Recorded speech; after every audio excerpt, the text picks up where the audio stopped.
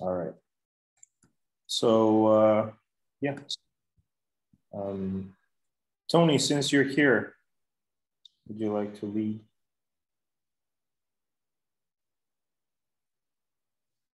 What? To present Harish? Yes. Okay, so welcome everyone. More people will join a bit later, hopefully. Whoever is here, welcome this seminar. We're very happy that Harish agreed to give this talk, which should be very exciting. So with just a few words, not to waste time, it's my pleasure to introduce Dr. Harish Vedantham. Am I pronouncing it correctly? You're almost right. Yeah, Vedantham. You're definitely there. Yeah. Who is a star astronomer at the Netherlands Institute of Astronomy, or ASTRON. And interestingly, he's from engineering background as well. So also his interests are varied. As far as I know, you're also interested in FRBs and the interstellar medium. So very, very different topics from one another, but he's going to talk to us about detecting stellar and extrasolar stars and extrasolar planets using the LOFAR telescope. So Harish, the stage is yours. All right, thanks Tony, thanks Carmen for inviting me, and thanks everyone for coming. And like Tony said, I'll be talking a bit about the work I've been doing in the last something like 2 or 3 years, where in some sense, observationally at least, the field has really taken off because of LOFAR in large part. I understand that we have also a varied audience in that they're probably students and people who are not directly working in this field. And so I've put in a lot of material which is sort of more generic and introductory, at least in the first half of the talk. And so if people like Tony were already in the field, I'm sorry if I bore you by telling you things you've known for like 10 years or something. All right, with that said, let's get to it. So I'm going to talk mainly about extrasolar systems, but of course I'll draw from experience of our own solar system, because that's the system we have studied the best so far, including the sun and the planets. And I'm mainly talking about radio emission. So I'll not be talking about all the fantastic work that happens in the optical X-ray, infrared, those kind of bands. And I want to start by kind of broadly framing what radio astronomy can really do in these kind of systems. And the best way I like to think about it is, if you imagine a stellar system like star and some planets, the two are interacting. So the star and the planets, they interact mainly via 3 mechanisms. So one is just gravity. That's what makes the planets go around, tides and things like that. The second is radiation. So that's what we have most direct connection to, because we feel that the sun, heats us when we go out. So we really directly feel that radiation. Gravity, we don't directly feel. Maybe when we see tides, we kind of feel the effect of gravity. But there's a third one, which is equally important, which more or less we don't feel in our everyday life, but is extremely important when it accumulates over billions of years. And the third one is electrodynamic. So when I say electrodynamic, I'm talking about plasma, magnetic fields, these kind of aspects. And these are extremely important in determining whether a planet can host life, what kind of atmosphere it can have, what chemistry the atmosphere can support, and what is the rate of atmospheric erosion from a planet. So these effects really play out over billion-year time scales. Well, there's one way we do directly experience this effect if you live really far up north. And apparently, even if you're in Northern Europe in the last few days, but I never got to see the Northern Lights. So those are the Northern Lights. And maybe some of you have seen it if you're lucky. I haven't. This is an electrodynamic effect. So the Northern Lights are created because there are high energy charged particles coming from the sun, which impact the Earth's atmosphere. And what you see really is the fluorescent emission, shown in this beautiful picture. Okay, so if outside of our direct experience, if we want to take a step back and say, what do plasma and magnetic fields do in the solar system, for example? One thing which immediately comes to comes to our focus is the plasma which the sun is putting out. So the sun is continuously putting out a wind of plasma, and that wind impacts on the planets. It can erode the atmospheres, like I said. But occasionally there's a big flare on the sun. So you can think of the flare as some kind of an explosion on the surface of the sun, and it ejects an enormous amount of plasma into the interplanetary medium. It can also be accompanied by a beam of high energy or relativistic particles. And all of these, when they impact the Earth, they can change the chemistry of the atmosphere. So for example, when you get hit by a beam of relativistic particles, it can influence ozone and nitrous oxide chemistries. And there's some evidence to even say that billions of years ago, it's because of this kind of chemical reactions that we got some probiotic molecules on the Earth. So there might be some direct link to life there as well, not just protecting the atmosphere, so in this case, eroding the atmosphere. Now, if you see this from the point of view of a planet, in this case, the Earth, it's getting bombarded, right, by this plasma, but it has its own sort of a defense mechanism, which is the magnetic field of the Earth. And the magnetic field really creates like a little cavity or a cocoon, and it protects the atmosphere of the Earth. And the impact of that is immediately relevant when you compare Earth and Mars. Mars doesn't have a magnetic field, and it has lost about half of its primordial atmosphere because the solar wind can just erode the atmosphere over long time scales. Now, radio is pretty unique in probing these events because an unambiguous signature of this kind of plasma ejection appears in the radio band in the form of a burst. I'll show you an example soon. And also on the planet side, we don't really know of another mechanism by which we can directly measure the magnetic field of a planet remotely, not going there, but just remotely measuring it, other than looking at its radio emission. And the mechanism there is cyclotron. So by looking at the frequency of emission, you can say what is the magnetic field strength at the site of the emitter. So here's an example of what I call this plasma ejection event as seen in the radio band on the sun. So what you're seeing is frequency on the y-axis, time on the x-axis, and the color tells you what is the brightness of the emission. And you see this kind of drift in frequency. So as you go to later times, you see emission at lower and lower frequencies. And this is created by a mechanism called plasma emission. And the nice thing about this is the emission happens at the local plasma frequency, which only depends on the number density of charged particles, as I've shown in this equation. So if you know the frequency, you know the electron density.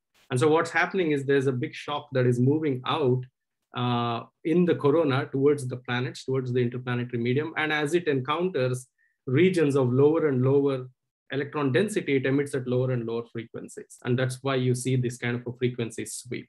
So you do see these occasionally from the sun, and they are a pretty unambiguous way to say that a large mass of plasma has left the sun and is going into the interplanetary medium. And just to preface the rest of the talk, we have never seen these kind of signals. We've never been able to detect these kind of signals from any star other than the sun so far. Now, it's not just the sun and the Earth system where there are some very nice electrodynamic effects. In our own solar system, we also have some really interesting things going on in the outer planets, the gas giants planets. And the classic the kind of poster child for that is Jupiter. These systems are pretty interesting for studying plasmas and magnetic fields because Jupiter is highly magnetized. Its surface field is about 15 Gauss. So in some sense, it's comparable to the fridge magnets we all have in strength. So, but it's the size of Jupiter, right? So it's an enormous magnet in that sense.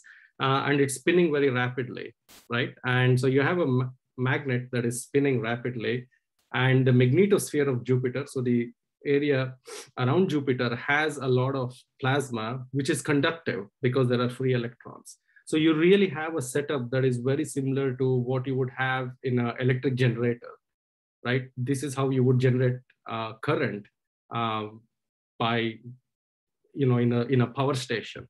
So you have a coil which is rotating in a magnetic field. In this case, the magnet rotates basically. You just need the differential velocity between the charges and the magnet to basically set up Faraday induction and a giant current system. So Jupiter has this enormous current system. It's about 1 billion amperes that moves in its magnetosphere. And this ultimately also powers radio emission.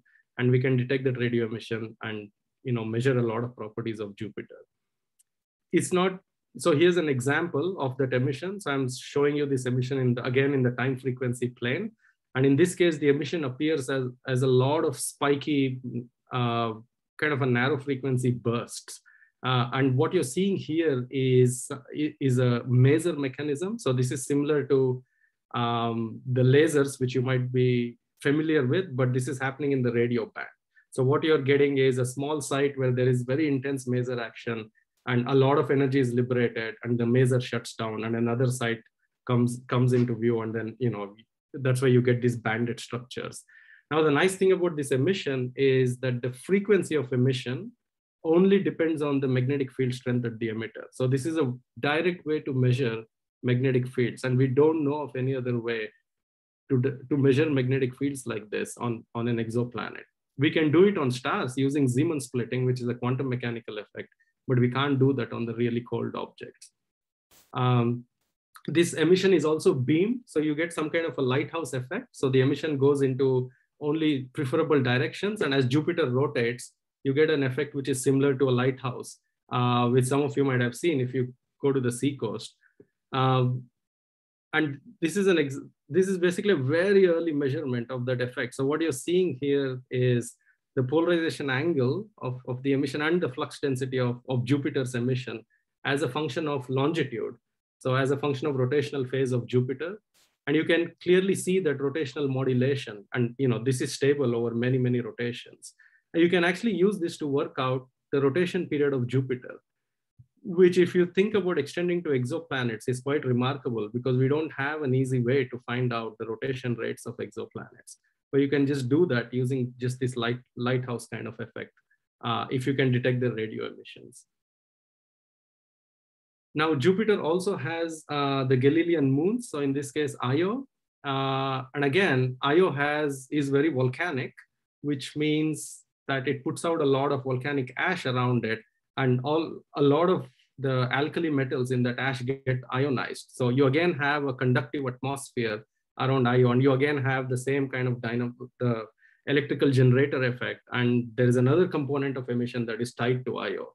And we know that because we see this emission preferentially when Io is in certain parts of its orbit. So here I'm showing again Jupiter's emission, where it's plotted against the orbital phase of Io and the rotational phase of Jupiter. And you see that the emission always clusters around some point. So it kind of tells you that Io is controlling the emission of Jupiter.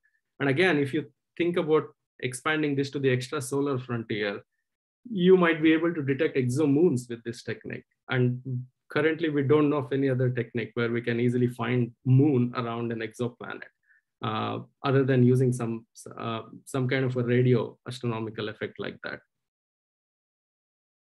All right, so all of this is kind of a setup to kind of tell you about what I think the next frontier is. The next frontier is to take all of this from the solar system out to an extrasolar system.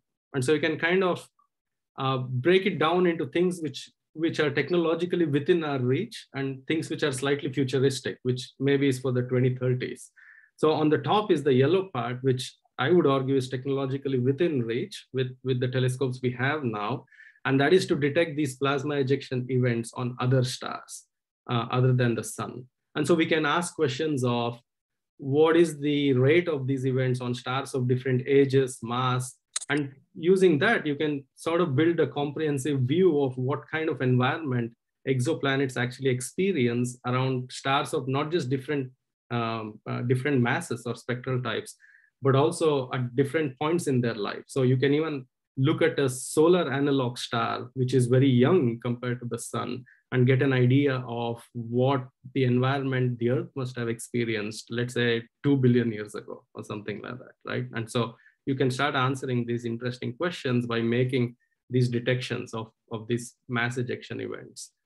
The second part is to discover these kind of giant exoplanets like Jupiter-like exoplanets using radio observations. So it'll be a nice alternate way to discover these planets compared in addition to what we already have. But of course, here you get something very unique, which is you get to measure their magnetic fields, which means that you can actually start testing some of the models we have. These are called dynamo models, which predict the magnetic field strengths of exoplanets, right? So we can actually start empirically testing them. And of course, if we keep timing, once we have a detection, when we look for the rotational modulation, maybe we'll discover moons around these planets, and that'll be a really exciting way to just discover exomoons in our neighborhood. Now, of course, something a little more futuristic is to detect radio emission from an Earth-like exoplanet. So I showed you a picture of the aurora. They're also associated with radio emissions in case of the Earth, but they're at very low frequencies. So in case of the Earth, the emission is at frequencies which are far less than a megahertz or lower. And we can't observe these frequencies from a ground-based telescope because our own atmosphere is opaque to these frequencies. There's an ionized layer in our own atmosphere which is opaque. And so we really have to build an enormous telescope at very low frequencies, either in space or on the moon. So it's a little more futuristic, but something which a lot of us are interested in pushing forward. Okay, so let's go to the kind of the extrasolar frontier. So we're leaving the solar system now and going to other stellar systems. And the main thing I wanted to keep in mind before we go there is that our solar system is quite specific in that we have we have a particular type of star, and we have a particular planetary arrangement in the solar system. And there's a vast diversity once you go to other systems. So for example, the vast majority of stars are not as big as the sun. They're actually much smaller than the sun and colder than the sun. And they actually have a stronger magnetic field than the sun. So here I'm showing an example of one such star. These stars are called red dwarfs or M dwarfs, which is right next to the sun here in this image. I don't know if you can see my pointer. I myself cannot see my pointer, sorry. So anyway, the star right next to the sun is a red dwarf star. And you go to smaller and smaller object, and there's a whole continuum of objects until you reach what we would call a Jupiter or a gas giant exoplanet. And it's not like there are stars and planets and nothing in between. We have a continuum of objects because nature makes everything that is possible to make. And these are called brown dwarfs. So these are really kind of giant cousins of Jupiter-like exoplanets. And all of these systems, one commonality in them is they have strong magnetic fields, just like Jupiter has strong magnetic fields. So they end up being strong radio emitters, and we can actually use those emissions to kind of do the inference, which we've already done on Jupiter many decades ago. So that's kind of the basic frame to keep in mind. Now, of course, you can ask the question, what would an extrasolar system look like given everything we know about the solar system? And the first thing that is immediately in some sense handicapping is in the solar system, we can point our telescope to individual objects and maybe even resolve those objects. We make an image of the sun and you can have hundreds of pixels on the sun because everything is so close by. Now, if you look at this kind of a stellar system from far away, like from a planet in orbit around another star, all you'll see is just a single point of light. You won't be really able to resolve all of that. So that's the first problem, in that you have to be a little more ingenious in figuring out what you're seeing, because all you see is a single point of light, and all you have is a polarization, time, and frequency information to figure out what is what and where the emission is coming from.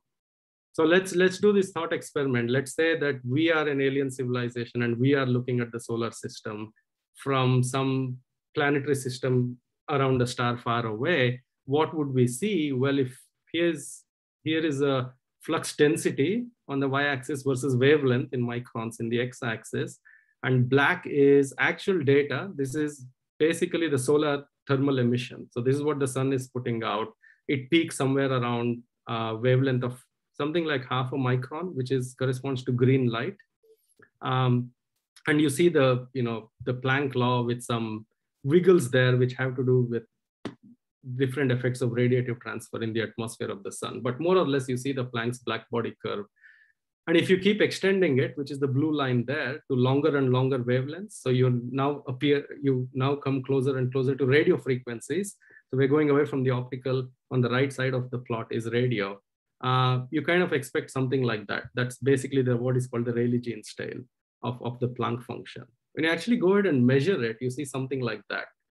So it's completely different, right? And so right from that, you can immediately say that at these long wavelengths or radio frequencies, you're actually not looking at the photosphere of the sun at all. That's not thermal emission.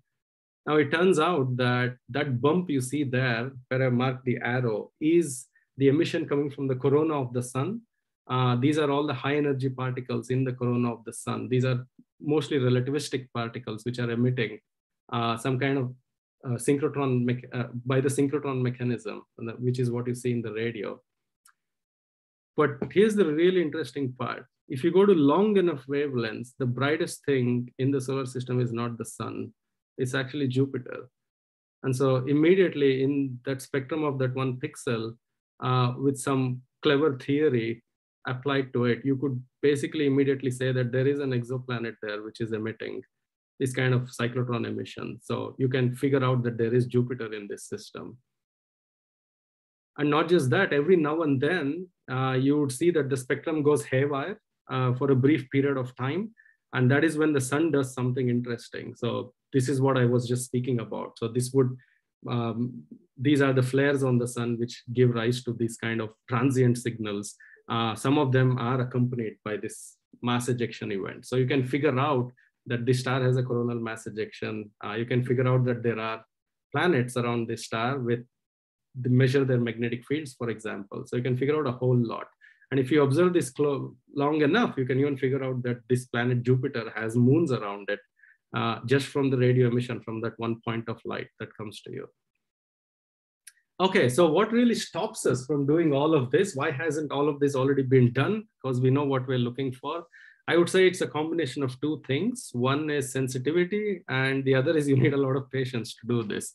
So what do you mean by sensitivity? Now, Jupiter is roughly at 5 astronomical units.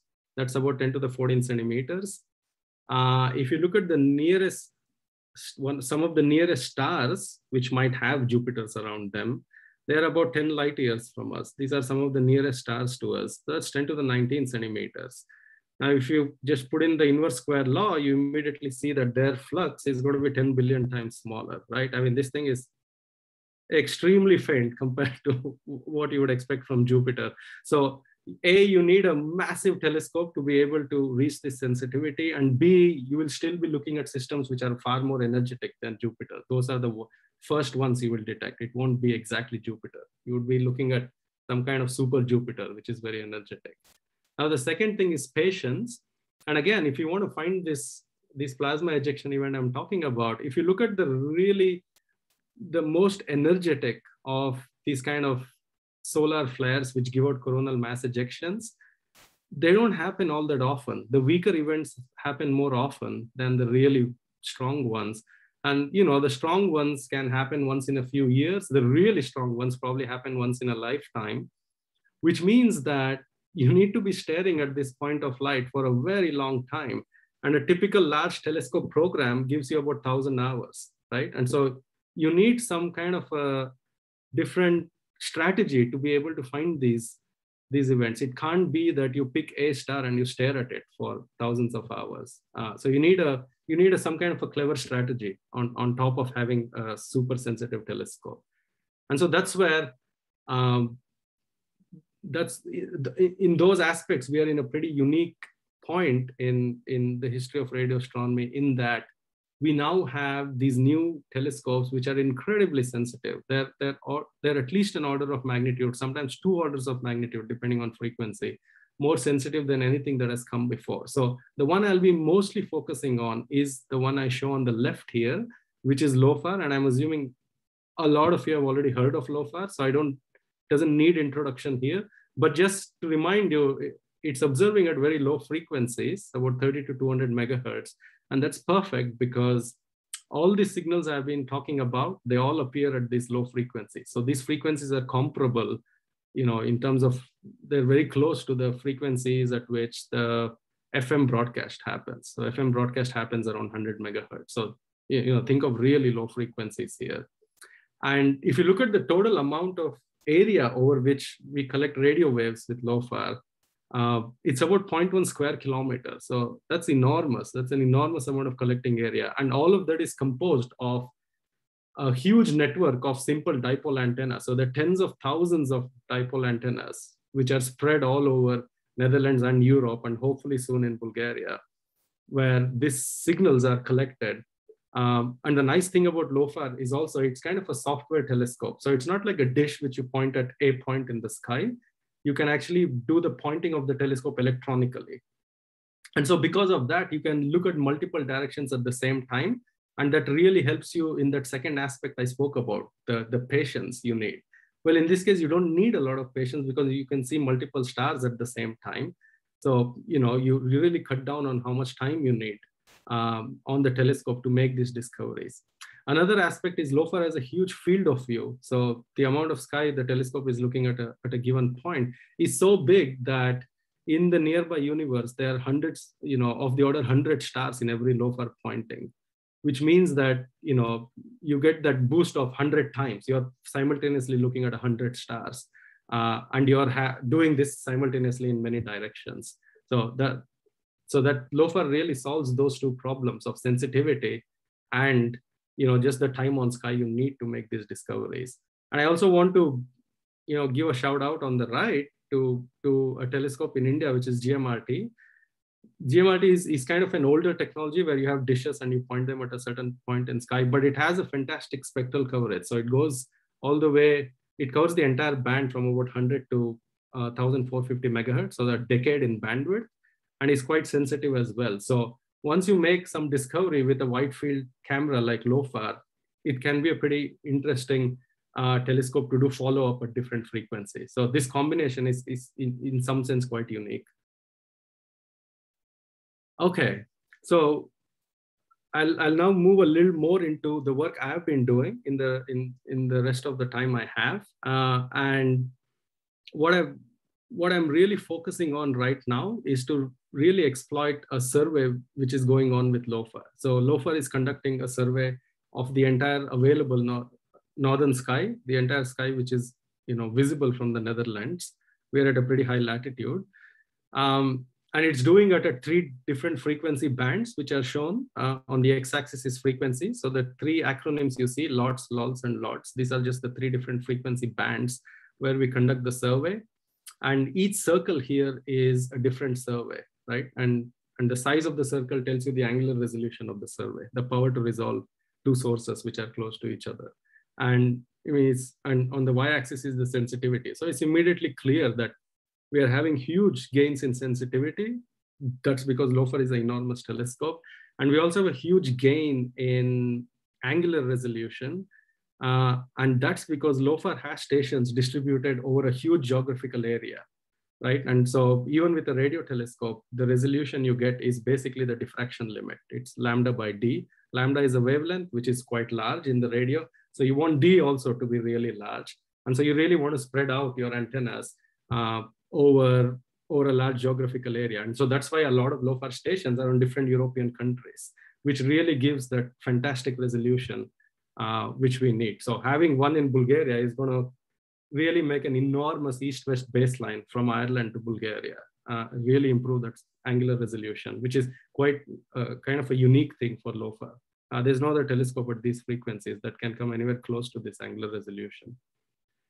Anyway, so the interesting thing now is we have high sensitivity and we have tens of thousands of hours on sky because we are doing a large sky survey. So why not use that data to find the signals we have been which we are after.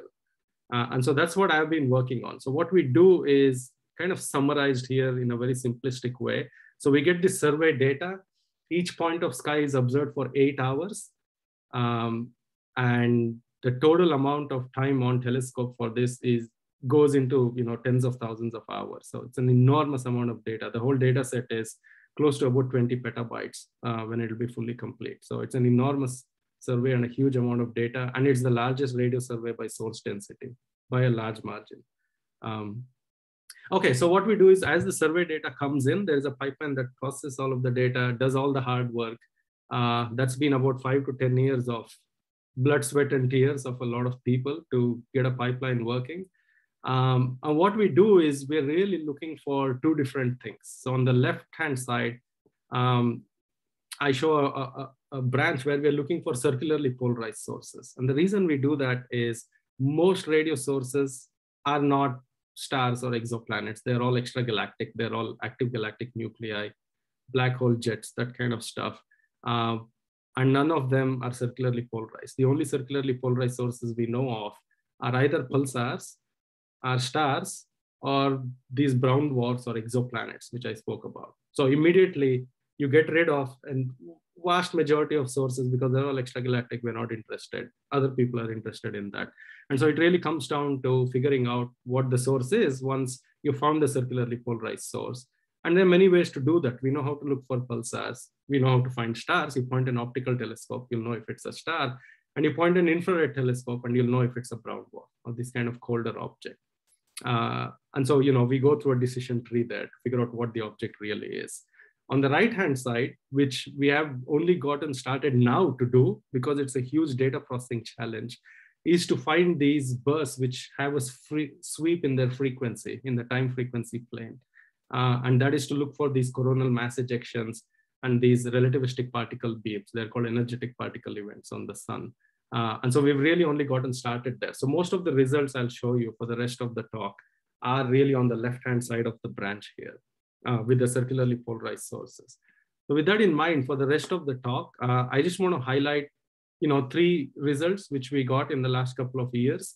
And this is not like an exhaustive list, but I just have picked 3 just to, illustrate the kind of new science that we can do when you have a telescope which is unique like LOFAR in its sensitivity and its field of view and its capabilities. So the first one I want to talk about is this red dwarf. So this is again a star much colder than the sun. These stars end up usually being highly magnetized, unlike the sun, or have strong magnetic fields. So here is a discovery image. So the 2 frames you see are images taken with the LOFAR surveys data on 2 different epochs. So the dates are on the top.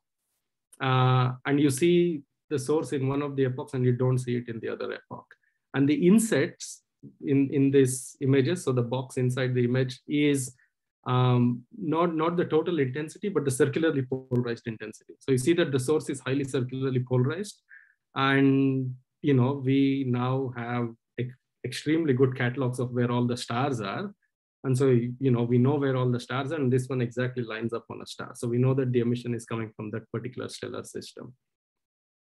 And so because we have 8 hours of data, we can also break up the data into chunks of 1 hour each, and then, see how the flux density varies as a function of time, which I show on the left, and we can see how it varies as a function of frequency, which I show on the right. So you immediately see that this is not some kind of a flare-related emission, like the example I showed you from the sun. So this is not coming from a sudden flare on the star or some kind of a ejection on the star. This is more this kind of continuous emission.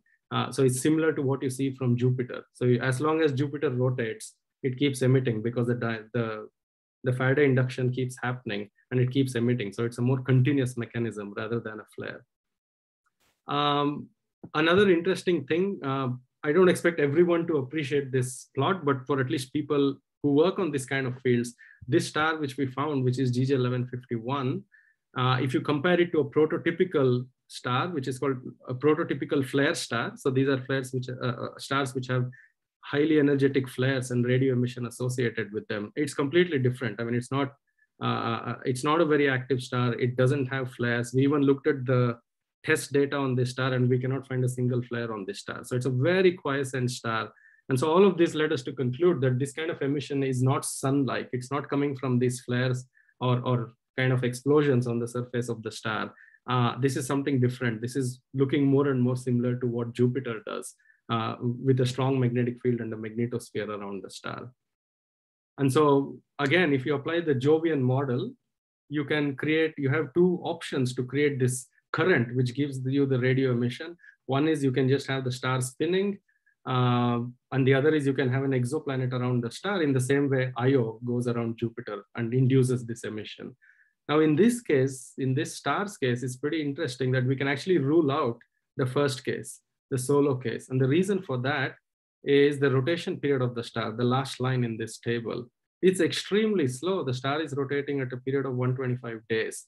I mean, for comparison, Jupiter rotates once every 10 hours.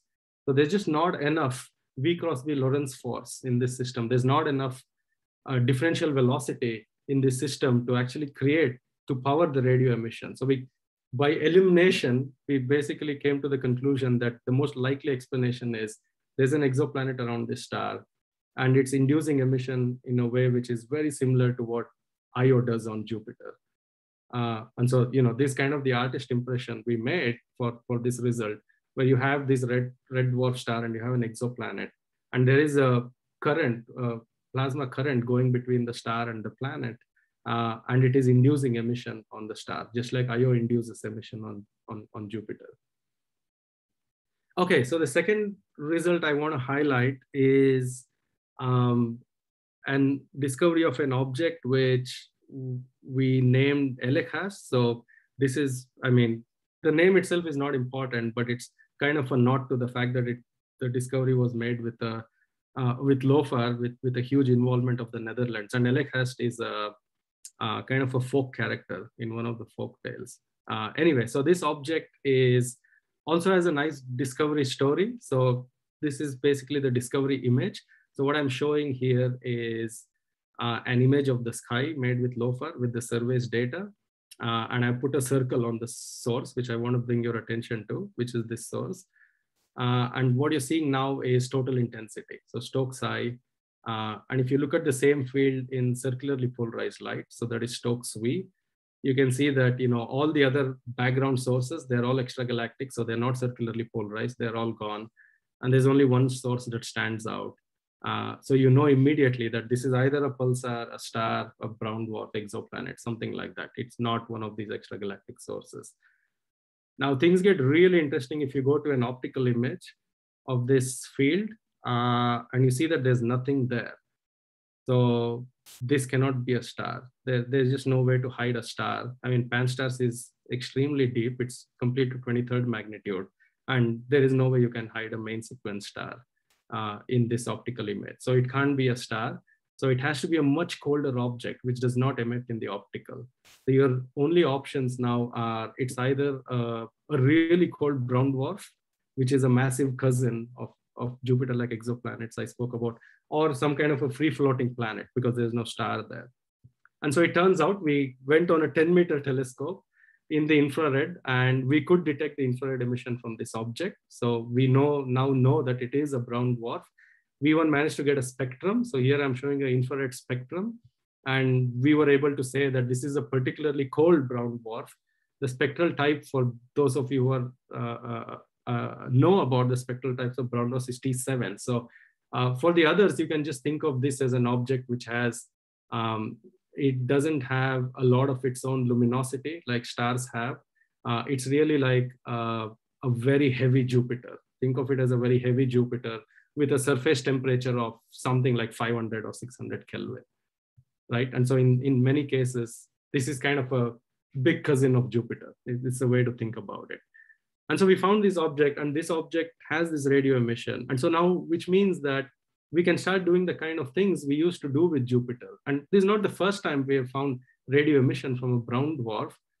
Tony has actually worked on this and has found radio emission from plenty of brown dwarfs. What was new here is we are observing at a very low frequency. So we are sensitive to finding objects that have weaker magnetic field strength, more in the exoplanet regime. So we're really going down the mass, the temperature, and the magnetic field strength ladder and getting closer and closer to Jupiter by observing at lower frequencies and discovering objects. And the second thing is we found this object directly in the radio. We didn't point at a known brown dwarf, which was found by other means. And that means that we've demonstrated that you can directly use a radio telescope to discover these extremely cold objects. They're very hard to find with their thermal emission in the infrared, because thermal emission goes as temperature to the power 4. right? That's the Stefan Boltzmann's law. So once you go to lower and lower temperature objects, once you get closer and closer to the boundary with exoplanets, it's just incredibly hard to discover them in a large infrared survey. But radio emission is not thermal. So you can have bright radio emission even from a very cold object. And so this kind of gives the confidence that we can use this methodology to directly find, let's say, free floating planets or other exoplanets, or these objects which are very close to the brown dwarf planet boundary. And so ever since we found another object, unfortunately, this one was already a known brown dwarf, but it's nice that the more data we look at, the more objects we find. And this one is also interesting because I'm showing you the flux density versus time, and it shows pulses.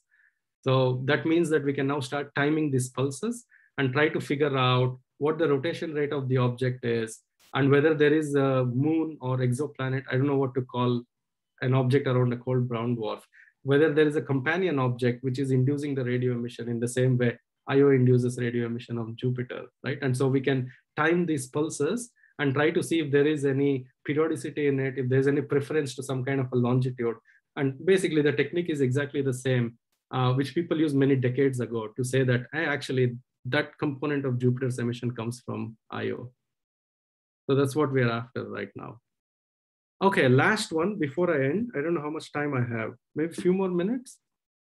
Yeah, okay, so last one I want to talk about is, again, a very low mass star, but this one is an extremely active star. So these are what we'll call flare stars. So you can think of this as a kind of a sun on steroids in terms of its flaring activity. And this star has an extremely strong magnetic field. It's 4 kilogauss. So the large scale field of the sun is 1 Gauss. For Jupiter, it's 15 Gauss, and this star has a 4 kilogauss field. And that's known extremely well because of Zeeman Doppler imaging. So we know exactly what its magnetic field looks on the surface, what its morphology is, and things like that, which means when we actually see the radio emission from the star, we can combine the knowledge from the Zeeman splitting and the radio to say a lot about what's happening in the corona, where in the corona the emission comes from, and things like that. So here's, again, the flux density versus frequency of this LOFAR data again on this star. And you can see that the star is very bright at low frequencies, and within the LOFAR band, it becomes fainter and fainter and disappears. And so we have done many repeats on this star, and every time we see this star, we get the same spectrum. So the spectrum is actually telling us something. Why is it that the spectrum has this particular shape? And where in the corona is the emission coming from? And it turns out that we can work a whole lot of what's happening in the corona and where the radio emission is coming from. So for example, we can show that this radio emission is coming from a distance which is 5 times the stellar radius. So that's the height in the corona where the radiation is coming from. So immediately you can see that this star doesn't have a corona like the sun. The sun cannot confine plasma at a distance of 5 solar radii. The field lines are open and the plasma streams out. So this star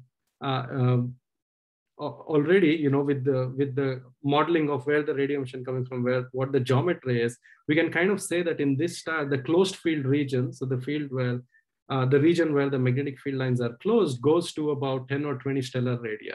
So you can already kind of say a lot about the coronal structure of the stars.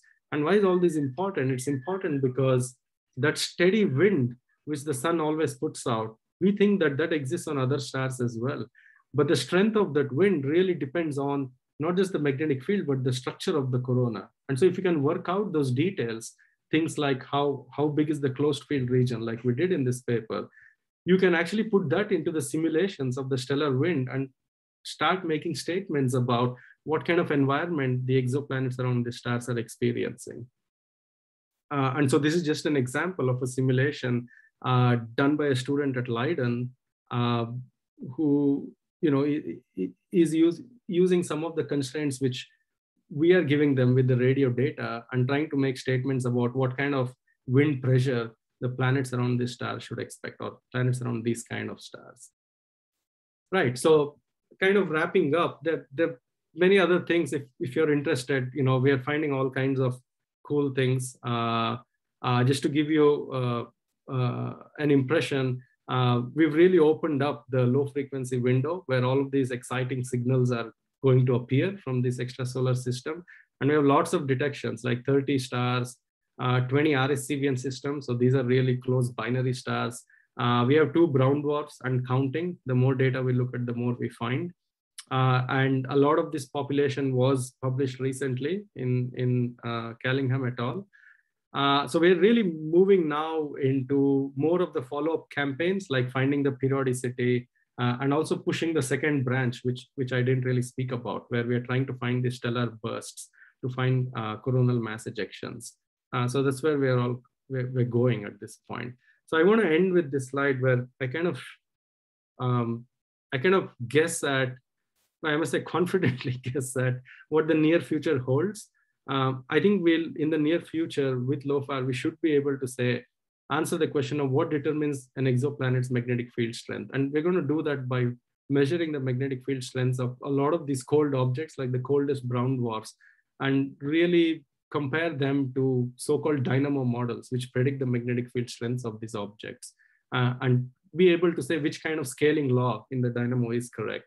The second one is we should be able to say what kind of what is accelerating plasma around these exoplanets? Is it the rotation? Is it the presence of a moon? We should be able to say that by timing those signals.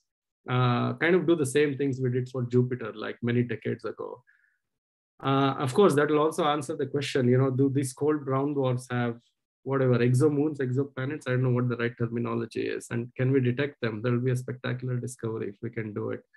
And lastly, once we have the capability to look at these petabytes of data at high time resolution, we'll be able to say what is the intensity and rate of these coronal ejections on stars of different types and ages.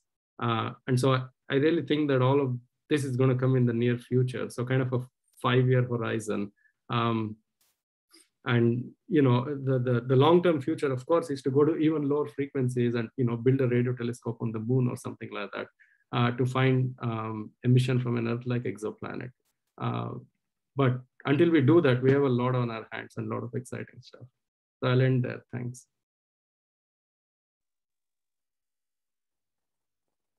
Okay, thanks, Harish. Thanks very much. Very interesting talk. I see several hands raised up already. So I didn't see who first raised their hand, but let's see. Carmen, you don't want to ask anything anymore? No? No, I was virtually clapping. Ah, okay. Sorry, there's claps. Okay, so Peijin has his hand raised up. So, Peijin? Oh, hi. Thanks, Harish. Very nice talk. And about comparing the exoplanet to Jupiter part. And I kind of remember that the radio emission from Jupiter have a very narrow beaming angle. Is that also true on the exoplanet? Yes, I think it'll be true because the emission mechanism is such. So the emission mechanism is the cyclotron measure instability, and it's the instability is strongest in some directions. And so the emission ends up being beamed close to being perpendicular to the magnetic field. So you can think of the emission going along the surface of a cone with a large opening angle. So that's kind of the beaming geometry. And the same will happen on exoplanets too, I think. And we now think they happen on brown dwarfs as well, because it's a very similar process. The kind of practical implication of that is that if you look at a particular system and you don't detect anything, it's very hard to interpret a null result, because it could be that it's radio bright, but you are not in the right geometry to view the radio emission. So in the lighthouse example, if you're standing right on top of the lighthouse, you'll not see the beam, right? So something like that. So that's why this strategy which we're going after is quite interesting, in that we're just observing the entire sky, right? So we'll see whatever systems are visible. Whatever systems are beamed towards the Earth, we will catch them. So putting that wide net is quite useful in terms, just strategically, to overcome this problem of this beaming geometry not being favorable in a given system. Yeah, also from the beaming geometry, can we kind of infer the geometry of the moon and the star, the geometry relation along the line of sight, or some kind of deduction? Yeah, what's happening? Yeah, that's a good question. So the answer is yes, but not exactly. So in the following sense, the opening angle of the cone I spoke about depends on the energy of the particles which are emitting. Yeah, so indeed. the lower energy particles have a wider cone, and the higher energy particles have a narrower cone. So you do make a reasonable assumption on that. So you have a range of opening angles of the cone. So although you can work out the inclination of the system from that, it won't be an exact measurement. So maybe you can say things like, this one is, a moderate inclination system, high inclination, low inclination, things like that. Oh, yeah, sure. And this is provided actually that emission is induced by an interaction in a system, because for some of the objects, you still don't know whether there is an orbiting body that is inducing, like in the Jupiter iodecometric emission. Yeah. So, yeah, absolutely right. I mean, like Tony said, we don't know, in that there are some cases where we suspect that that's what is happening, but we don't have to really get the incontrovertible evidence. We need to do what we did for Jupiter and Io. So you need to keep staring at this object and timing those pulses. And so even though you get a pulse every rotation period, that entire pattern is modulated on a larger period given by the orbital phase of the planet or moon, if it is inducing the emission. So there is a way to tell if that's what is happening. We just need to stare at the system for a long time to do that. Yeah, indeed. Thanks.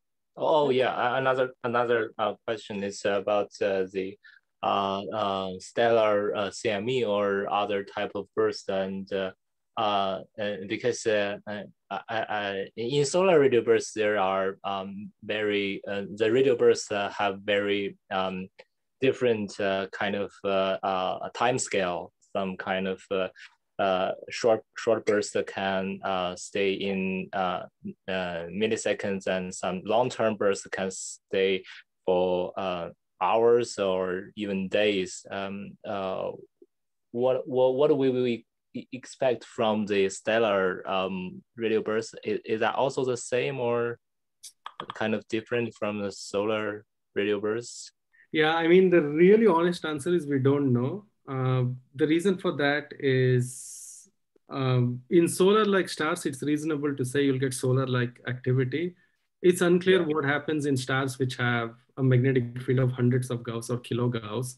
It could be that the alpha speed is so high in these stars that you never get a shock and you never get a type 2 burst. Or maybe by the time you get a type 2 burst, the shock has already moved, I don't know, like 20 stellar radii or 100 stellar radii. I mean, sorry, not that the shock has moved. That's where you form the shock, because that's when the alpha speed falls. So the short answer is we don't really know. But what we are really looking for are type 2 and type 3 bursts. And the reason for that is, if you see a frequency sweep like that, the interpretation is fairly unambiguous.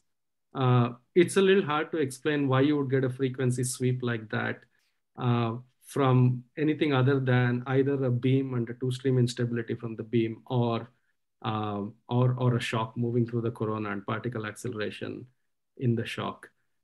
So that's why we're really focusing on those two types of bursts, because it has the biggest impact on modeling the climate, or in some sense, it's the biggest unknown in modeling the climate or the atmosphere of exoplanets. And also it's likely to be a very unambiguous interpretation if we see a frequency sweep. Yeah, also it's also well-known solar radio bursts. Exactly, it's a well-known. So my own guess is, if I really have to guess right now, I think we are going to find these bursts on kind of a solar analog, which is a little younger than the sun. So it's more energetic because we are just barely sensitive. So if you take the brightest solar radio burst ever detected, we are just about sensitive to that from a nearby star, which, and that's very rare. Maybe that happens. Maybe it's something like the Carrington event. It happens once every few decades or something, right? So Yeah, in the but whole there's a big survey, sky. yeah, and in the whole survey, we'll have about 20 star years of exposure. So it's equivalent to looking at a star for 20 years, right? And so we are going to either detect one of those, like solar energy kind of bursts, but more likely we'll be finding stars which are much more energetic than the sun. So maybe a younger sun, a young G dwarf, which is more active and has these what we would call super flares, like 10 to the 33 ergs or something like that of bolometric luminosity, 33, 34 ergs. I think that's the first thing we'll find most likely. Okay, like current thanks, Harish. event. Thanks, Pejin. Very interesting questions. Kamen has a question. Thanks.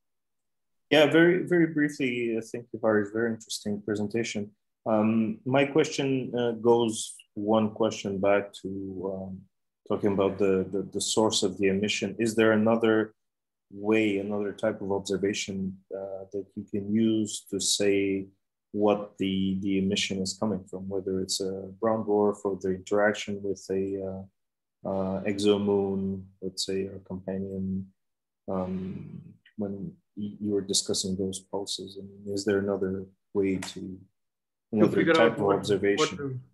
Yeah, I can think of one maybe. So we actually tried this on Keck. I haven't reduced the data yet. So we got a really high SNR spectrum of the object. And the idea there is to see if in the spectrum we can tell that there are actually two objects there. So I'm now thinking of an equal mass or roughly equal mass binary, two T7 dwarfs or something like that. But if you look at so that would be a positive result, would be quite conclusive because that's very rare to have such a tight binary, right? But a negative result there would be inconclusive in that if you look at the energetics of the radio emission, all you need is like, I don't know, like a Mercury size object, right? And that's going to be almost impossible to find by other means, partly also because it's hard to do radial velocities on brown dwarfs because they don't have narrow isolated lines. They just have a lot of forest of blended molecular lines, right? And so it's incredibly hard to do radial velocities to the point of finding even like a Earth-like planet around this, let alone Mercury. So I think in the end, it'll have to come from periodicity in the radio and it'll have to come from finding two periods in that pulse. There's a pulse arrival time, and there should be two periodic modulations. One has to be the rotation rate, and the other, there's nothing else. Right? The other has to be an orbital period. There's no other mechanism we know of. Do you think any improvement could be made with James Webb? When it launches? Yeah, I think we might get better spectra. So I think it might be an improvement. I haven't done the numbers, so I'm not 100% sure. But if we get like really accurate spectra with... Should be much more sensitive than anything we have in infrared. Right, definitely. But again, there you're going a little bit on a prayer in that a positive result is fantastic, but a negative result is you can't interpret a negative result. Yeah. Okay, thank you. One more question I see here. Timothy? Do we still have time for one? Yeah. Well, okay, so just... has time and doesn't want to run away. Oh, okay. It's just more of a basic question. So you mentioned like those objects we gotta observe, like these brown dwarfs or the red dwarfs or like the big exoplanets.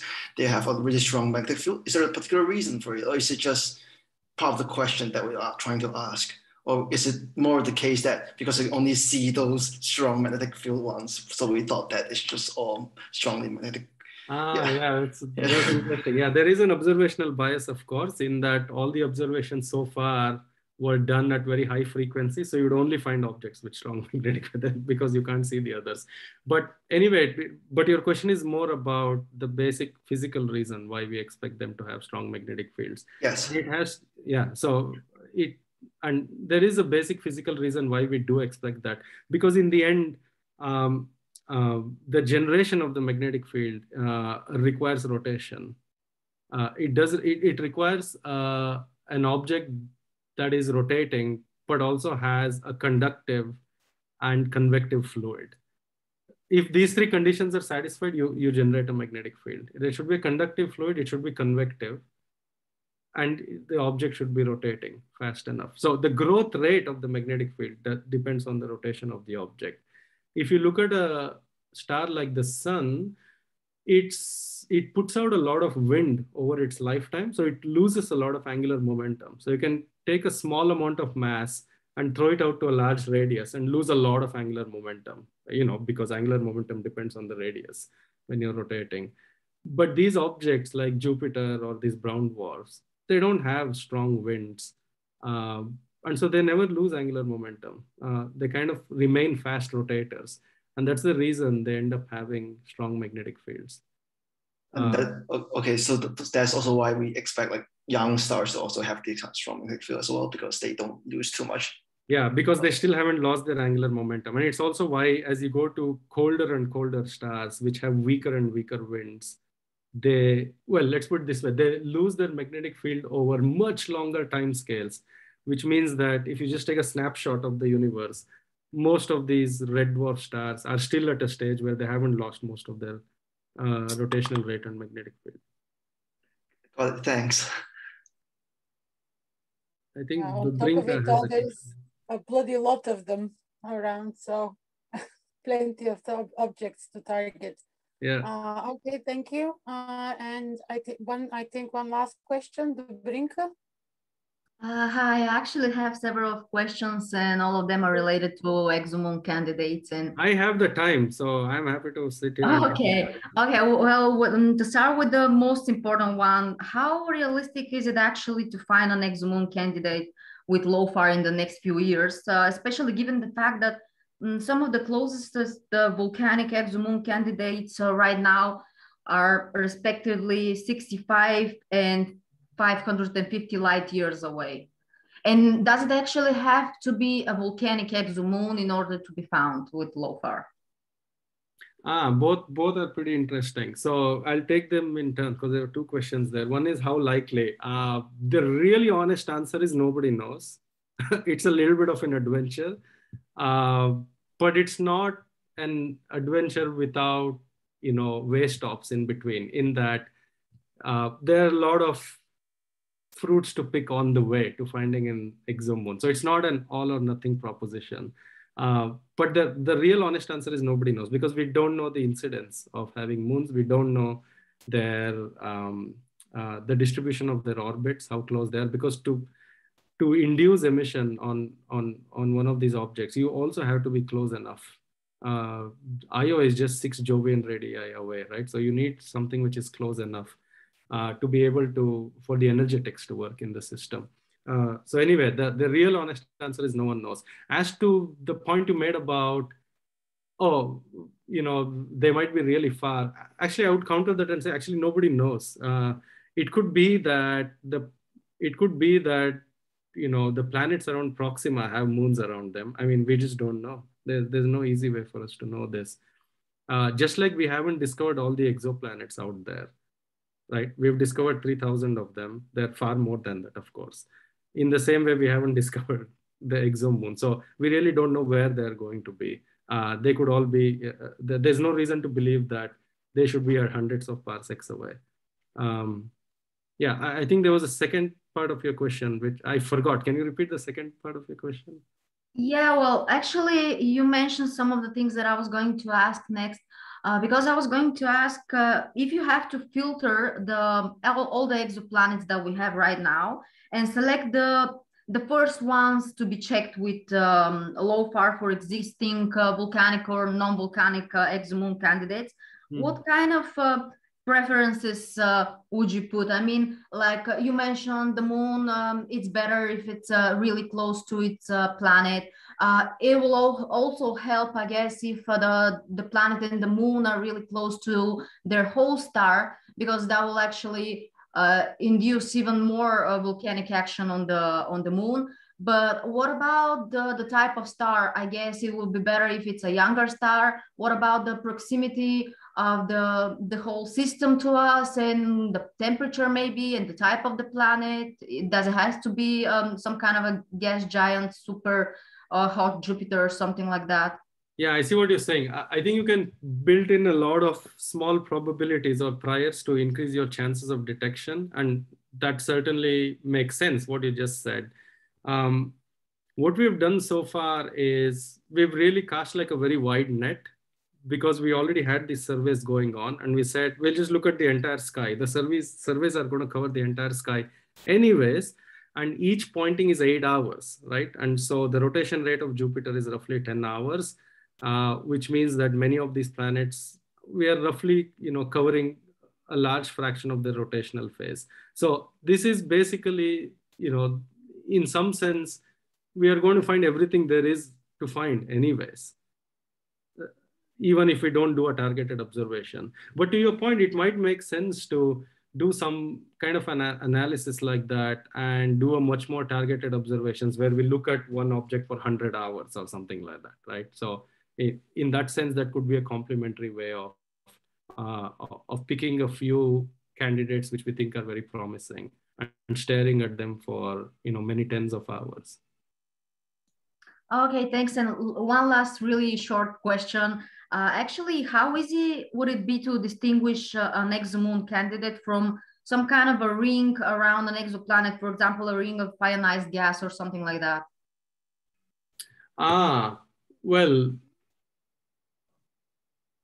I think I can't imagine how you would get this second periodic modulation with a ring, because the reason why you get a modulation from an exomoon is precisely because the emission is beamed. So you need the current or let's say the moon to be in a particular geometrical phase with respect to your line of sight, such that the emission it induces is beamed towards you. But if you remove that and you have a ring which is at all azimuth angles, then you won't get that special orbital phase where you preferentially see the emission. So in that sense, I don't think a ring will be, or a torus, plasma torus would be distinguishable from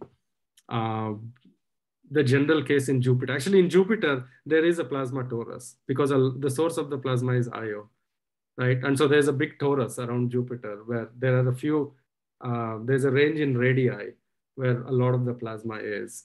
And that is spread in all azimuths. So you don't get this special second order modulation of the period because it's at all azimuths and there's no special azimuth. All right, thanks a lot. No worries. Okay, thank you. Anybody else? Going once? Going twice? No? Oh, sorry, a quick question, a real quick question is, can we infer the beaming angle from the light curve like we always do for Jupiter? Because yeah, we could do that, I think. That's right. So we could infer a few things. So there are a few things. One is the magnetic obliquity in the system, because the magnetic axis and the rotation axis need not be aligned. The second one is the opening angle of the beam, and maybe that's frequency dependent, but that's a second order complication. So if we have multi-frequency light curves, you could work out some of these angles in the system. Absolutely. I mean, it's been done. People have done this for Jupiter, and there's no reason why we shouldn't do it for the other objects. But you would need multi-frequency light curves to do that. Okay, thanks. Okay. I think then we can wrap up this seminar. Thank you very much, Harish. That was very interesting. And I guess you give people ideas. That's okay, good. so now everybody's clapping. That's not no, those are claps, yeah. Yeah. Okay, and thank you very much, everyone. And hopefully we'll see you at the next seminar that Common organizes. Yeah, stay tuned. Yeah, and have a good evening. Yeah, thanks everyone. Thanks for coming and thanks for inviting me. Thank you. Thank you. Bye.